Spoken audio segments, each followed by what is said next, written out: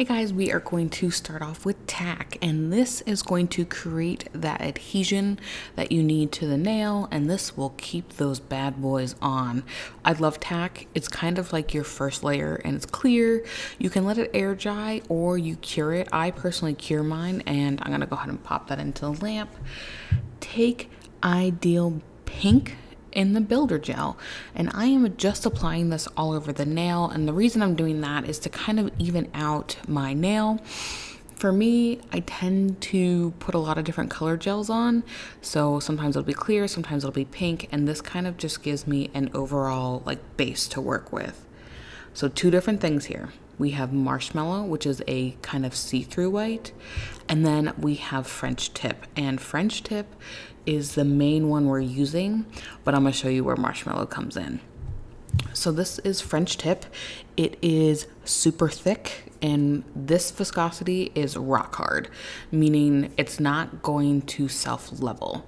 So the reason I use this is because it literally is so beautiful under all of that pink, and it just works so well. And now I'm going to fade it out. I don't use Marshmallow here because I want you to see the difference in the applications here. So I'm just fading this down, and then I'm going to come in and apply that pink one step. I don't know if I showed it in there, but this is pink one step. Kind of run it down, and then we reach the divide, and then I fade it out, and then I kind of take off some of that extra pink and fade it down. But the interesting thing about when you do pink and whites for me is that I don't take it all the way down for structure. So I'm coming in now with clear to build my structure. So I hope that makes sense, because when you have that glob of pink and then you come down to the white is obviously super thin, and then we have to build it up. Now here's my favorite way to do it. So I do that French Tip on the tip because I want it to be white. That is why I chose French Tip, because it is like a stark white, and I like my pink and whites to be kind of dramatic here. Not like me, but like my nails. I'm just kidding.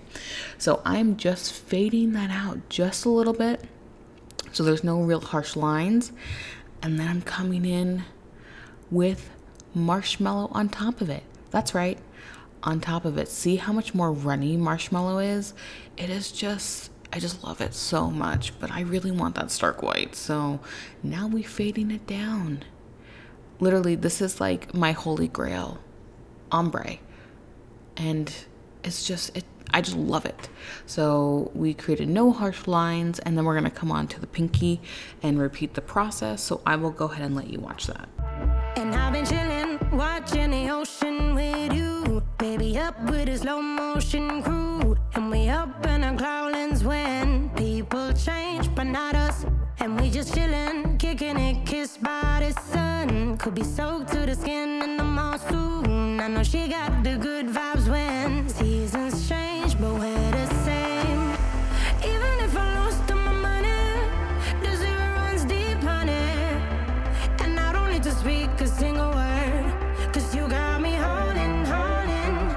Even if my jokes aren't funny, my tongue tied up on it. And I don't need to speak a single word, cause you got me holding, holding.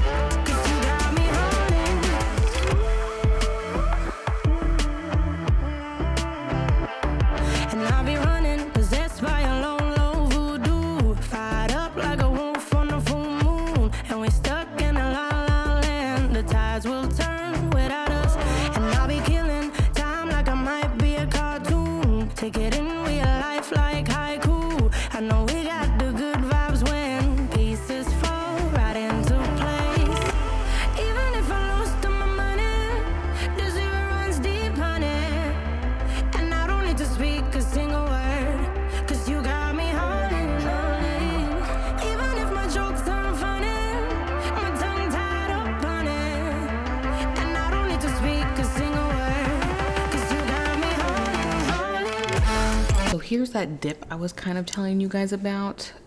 So that's why I'm applying that clear. I thought I showed it on the thumb, but I don't think I did. But this is that dip, and you kind of create it. And so when you go to file, you're not actually taking a bunch of that color off. So now we're coming in with the marble. Don't know if I would do this again. And be honest, I don't know if it's worth it. So I took French tip, put it on, grabbed that, not foil, what is it called? Saran wrap, poking holes, moving it around. I mean, it gives a really cool effect, and I really wanted to try it. See, it's kind of like peel porn there, so it's fine. And then do it again. The problem I think with this is that I wanted the marble to kind of go throughout the nail. So when you get it back towards the cuticle, I didn't get any on my cuticle, even though it looks like it's all over my cuticle. It's actually above it. Yeah, it's just like, I don't know. I don't know. I'm indifferent because it's just a mess, and you have to do so much filing, and then you kind of have to gob that in. So you see me like gobbing a ton of product because you don't want holes in it. And then you do that, and then you're not really close to the cuticle, so you have to kind of go back in once you file it. So I don't know. I'm indifferent. I mean, it came out really cool. I love this set, but like I said, I'm indifferent. So I will go ahead and let you watch this and finish up. Thank you guys so much for watching. Go ahead and give this video a thumbs up and subscribe, and I'll catch you in the next one. Bye-bye.